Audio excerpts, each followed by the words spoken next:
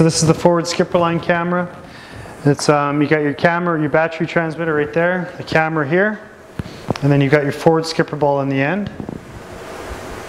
Okay, a lot of guys will remove this forward skipper ball and put on their own whip system, but we just supply it with the forward skipper ball to make things simple. Basically, you're going to blast air pressure down with the camera.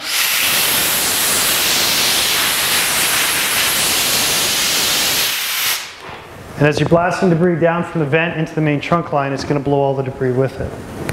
Okay?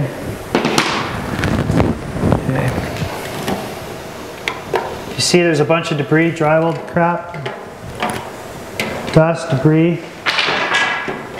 I'm going to blast all that forward.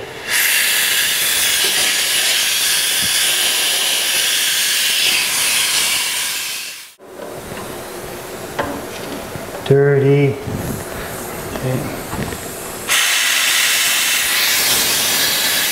Really think a blowgun's going to blast enough air from that vent 20 feet down? You see all the crap that's in there? Not a chance. If the skipper line, if this thing has trouble moving it right in front of it, and the ball's right in front of it,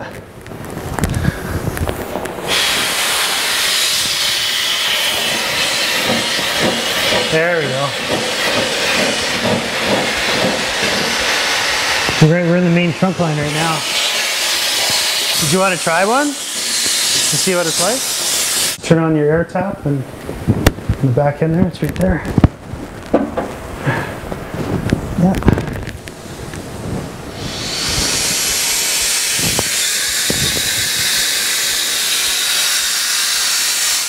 Spinning around like that? Yeah, yeah. But yeah, you need to get your hand right in there and push it like that. Yeah. You can beat the hell out of it just fine.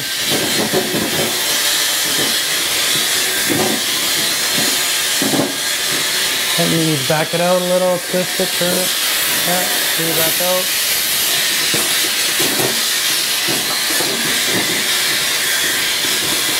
There you go. See, there's the straight run. Boom, all the way to the main. Run there? Yeah, that's the straight run all the way to the main trunk line. So now give her a push all the way down.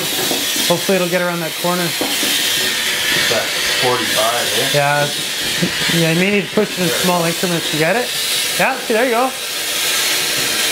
Okay, now back her up a little just to blast that stuff. Yeah, back and forth a couple times.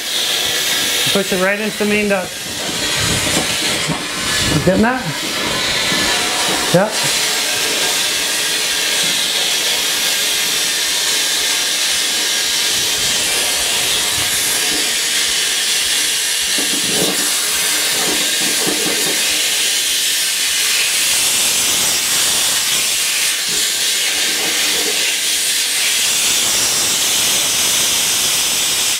Cool, eh? That's pretty wicked. Yeah. Now you have actual verification that it's clean from there all the way down. True, yeah.